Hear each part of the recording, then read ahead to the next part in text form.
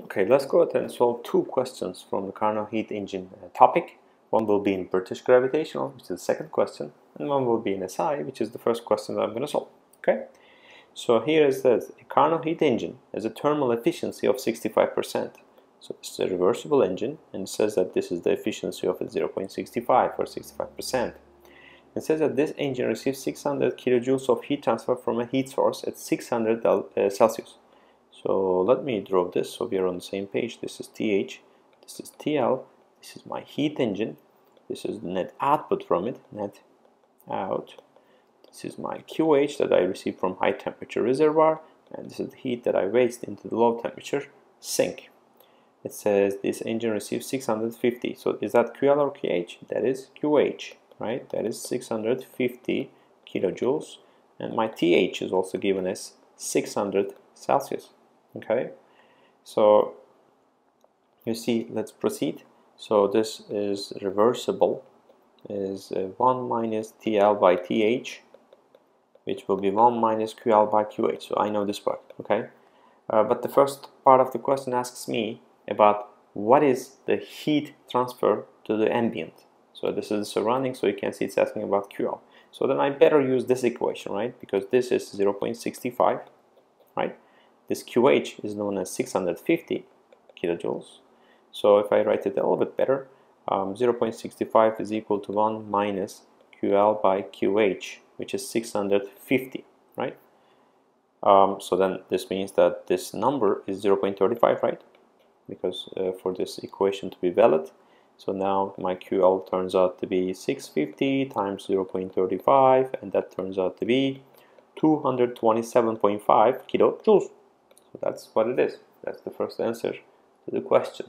Okay. So let's go to part B. It says temperature of the heat sink. So it's asking about TL in Celsius. Okay. So this reversible will be equal to 1 minus. This time around, I'm going to use this relationship. Not a big deal. I'm in an exam. I'm doing fairly fast so that I can move on to the next question. And I write this, and I write this to be 0.35. And so basically TL turns out to be 0.35 times 600, right? And you expect a very good credit, and bam, the exam comes back and this is not the right answer. What happened in here? I'm gonna leave you 2 seconds to figure out what the mistake is in here. You were not careful. You were being very fast. See? I'll fix this. What did we say about the Carnot heat engine efficiency? I used the absolute temperatures. A Celsius absolute temperature. Is that a temperature scale for thermodynamics? Nope. That is Kelvin. So I have that 273. You see what happened? I did this on purpose to make a point. Okay? So you can see in here now it's going to be a little bit different. I think this is 0.35. But this time around my TL turns out to be 600. So that is 873. Right? Times 0.35. And this becomes 305.55 Kelvin. But it is asking me in Celsius, so now I'm going to subtract 273 from this, and this will also be equal to 32.55 Celsius. That is the answer. Okay, so that was the part B. So let's write here part A, let's write here part B, and let's see what else is left. Net output of this engine. So it's asking me, oh, I had the next question, so I was fairly generous, but I can squeeze that in. That's going to be fine. Okay, actually I go up here. That's where I can write this part C, because I need to use the first law. It's asking me net output. Looking at this cycle, it's a system that I pick, and what I can get is my W net out will be equal to QH minus QL, right? From first law, right? This QH is coming in, this QL is coming out, W net is coming out. So when you write the first law, you get this. And this QH was given to me in the question as 650 kilojoules, and this QL was something I find 227.5 kilojoules, right? And then the difference of those two will be my the answer to part C, and that will be W net out will be 422.5 kilojoules. Okay, so that does it for the first question. Now I want to move on to the second question. Again, as long as you're careful, these are kind of like easy. Okay, a heat engine operating between the heat source with a T of 1500 Fahrenheit and a heat sink with a temperature of 95 Fahrenheit wastes heat at a rate of 30,000 BTU per hour to the surrounding. Okay. Before I move on, let me write what I know. But before that, let's again recap. I'll do very fast this time because I wrote this a couple times now. This is QH, this is QL, this is W net out, because I need to really know this. Okay. I did this question on purpose. One thing I want to highlight is this: it doesn't say Carnot anywhere, right? But there's no other way you will be able to solve this. Sometimes we do this in the thermodynamics books too. We don't mention the Carnot, but you need to assume it, okay? So then what actually the answer, the real answer, which is the proper way of asking this, is asking about the maximum efficiency of this engine and maximum power of this engine. But okay, I wanted to make a point because you may see this often, right? So let's proceed. Now, it says that TH is equal to 1500 Fahrenheit. Heat sinks, TL is equal to 95. Huge difference, right? Waste heat, so that is heat waste QL. Dot, obviously, it is 30,000 BTU per hour. Let's look at the first part. Part A is the efficiency of the engine, okay? So reversible engine, that's what I can do. 1 minus TL by TH.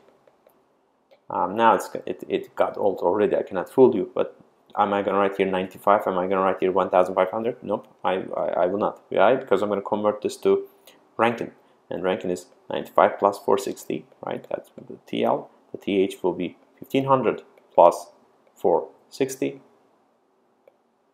So then I simply go ahead and punch it into my calculator and I get myself 71.7%. Okay? So that was the efficiency, maximum efficiency of this engine. In real life, if you find the efficiency of this engine to be 80%, what does that mean? You made a mistake or you're a billionaire. I think the first option sounds more reasonable to me. Because this is the maximum efficiency, 71.7. So most likely your engine efficiency will be significantly lower than this. Okay? But let's also talk about the maximum power output of this engine that I can extract from it. And I'm asking in terms of the horsepower. Fine, not a big deal. Okay? So now I'll write this way. 1 minus QL by QH. Okay? Obviously, as it's non-dimensional, I can write like this because that's what is given to me. Okay? So now I know my 71.1% is this, right? The reversible. So that's going to be 0.717 will be 1 minus Q dot L is 30,000 BTU per hour divided by obviously my Q dot H. Okay. So another way of doing this, I just want to highlight this, but this Q dot L by Q dot H is equal to T dot L by T dot TH. Sometimes this is easier to write into your calculator. Both options will give you the same answer, so I want to write both ways, okay? And in here, if you write like this is going to be 30,000 divided by Q dot H will be, remember you need to convert this, so this is going to be 95 plus 460 is 560, 555, this is easy, 1960, right? So again, one of the other, obviously you're going to get the same answer. I just want to highlight the alternative ways of doing it, and you're going to get this to be 105,946 BTU per hour, okay? Fine, but that's not what the question is asking me. It's about asking the maximum power I can extract from this engine. So then I'll do the first law. I should do it here, but I run out of space, okay? So you can see I'm going to apply the same thing as I did before. So my W dot, this time around net output, will be Q dot H minus Q dot L. And this is 105, I'm copy pasting from here, BTU per hour minus 30,000 BTU per hour. So this will give me 75,946 BTU per hour. I mentioned this a couple times already, but 2544.5 or 4, doesn't matter, BTU per hour is equal to 1 horsepower. I get this engine output to be 29 point, obviously what I did was, let me finish it, 85 horsepower, okay? But obviously what I did was I divided this by this value, right, to get how many number of horsepower I have. So the maximum horsepower I can get from this particular engine with that particular input is right around 30 horsepower. In reality, I will get less, okay, in actuality. But that's all I have in this segment. Thank you for watching this. Have a good day. Bye-bye.